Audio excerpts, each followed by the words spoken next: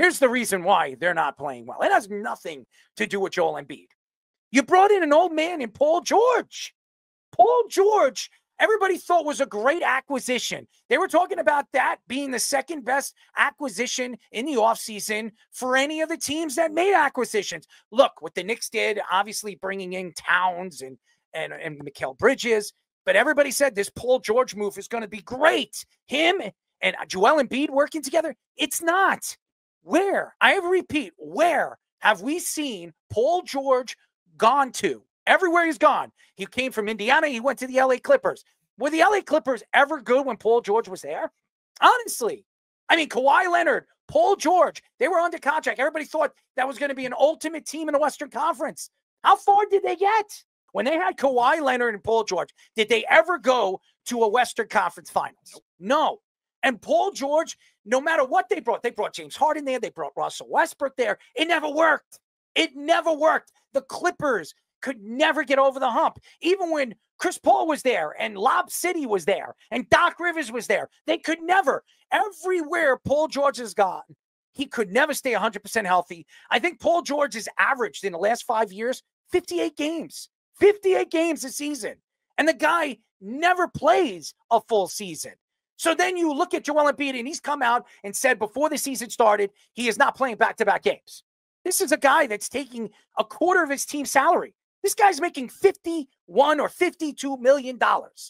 And now, and over the last, I would say now and over the last couple of weeks, some of the things he said about the team and the organization, he's practically trying to run himself out there. And we've seen this, the Greek Freak. I'll say this about Giannis. Giannis is not throwing his team under the bus. He said some things defensively about the team and what this team should be doing defensively. He's never thrown any player under the bus. Any player under the bus. And he takes responsibility for this team not playing at a high level.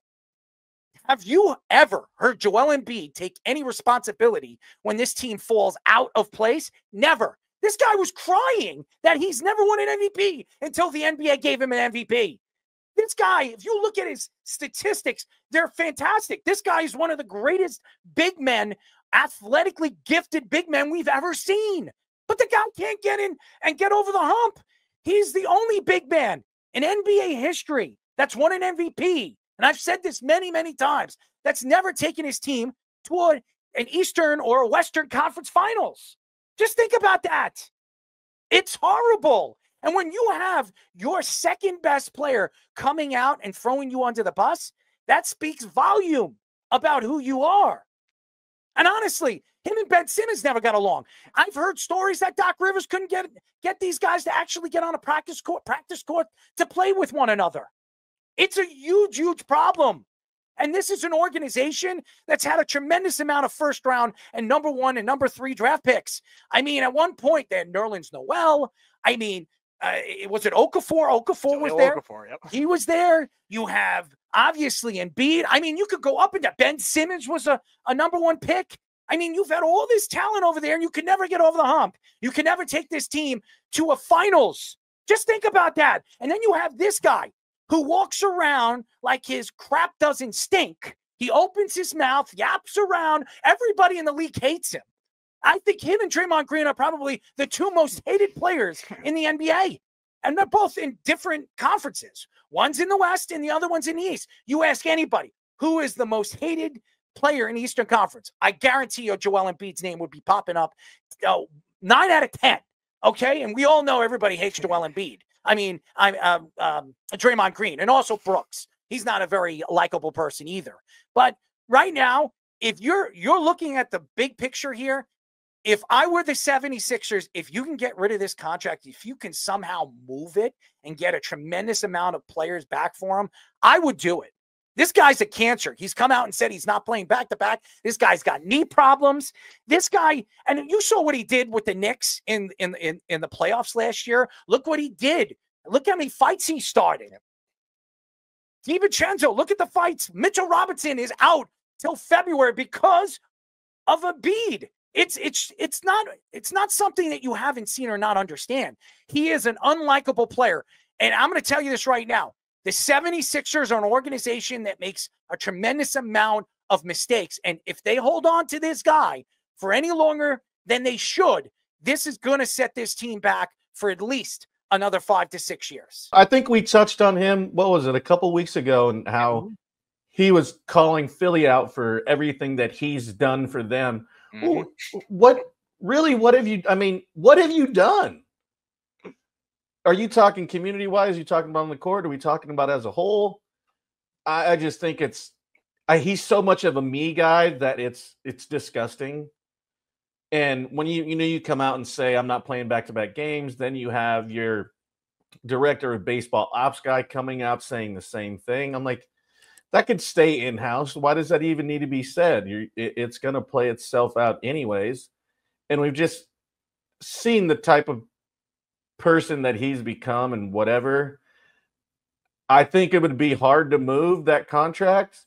But if you could have somebody pull the trigger on something, I'd get him the hell out of there. Jabba, just look at this. If you look at his numbers right now, in the games that he's played this year, in the regular season, he's played 30 minutes. He's averaging 14.7 points a game and 6.3 rebounds and 4 assists a game and about 1 block a game. Just think about that. This guy is making $50 million. He's not playing back-to-back games, and he's a shell of what he has done over the last couple of years. I mean, he's an average 30 points a game, and he's only averaging under 15 right now in the with the 76ers. It's a bad look right now. And the fact that he's not playing back-to-back games, he's not going to get any rhythm.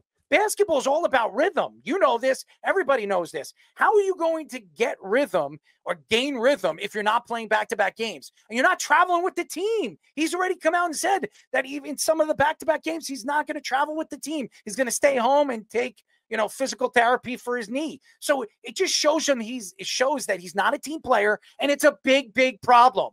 And again, we can go back and we can try to point fingers at what the organization's trying to do. Nurse is a good coach, but Nurse has no control over him. As a matter of fact, Embiid and him have knocked heads. He's knocked heads with Doc Rivers. Why do you think Doc Rivers is not there anymore? Because him and Embiid couldn't get along. Him and Ben Simmons couldn't get along. And now he's over there screwing up Milwaukee. So we've seen this before. And again, the Philadelphia, I was about to say Flyers. The Philadelphia 76ers are an organization that screws everything up. They have players that they can build around over the years. How many championships have the 76ers won in the last 50 years? One with Dr. J. One. Just think about that. Even the Knicks, the New York Knicks that haven't won a championship since the 70s, won 2 championships. Just think about that. It's bad. It's bad when you have a big city like this. The 76ers are so beloved over there. They pack out the arena, except when they play the Knicks. But nevertheless, I think the situation right now is how could we move this contract? Where could we move it? Who would be interested in taking Joel Embiid? It used to be the Knicks, but after what happened with Mitchell Robinson, there's no way they're taking that contract. So where do you send him? Maybe OKC. We've brought up Giannis. Maybe that's a place that you can send. You're not going to get a lot of first-round draft picks for Joel Embiid, especially he doesn't want to play back-to-back games. How about Houston? A team that has a bunch of young players, have some draft stock. Maybe the Nets. I mean, that would be funny. I'm just saying, maybe the Nets will be willing to take on a contract like that and move Ben Simmons if they could find a way to move him. That'd be funny. Let Embiid and Simmons rot with the Nets. I'm just saying, this is an organization that needs to figure out how they can move this contract away. If they don't, they're going to set their team back. I think Nurse is a great coach, but he's not going to win with Joel Embiid. Nobody can win with Joel Embiid.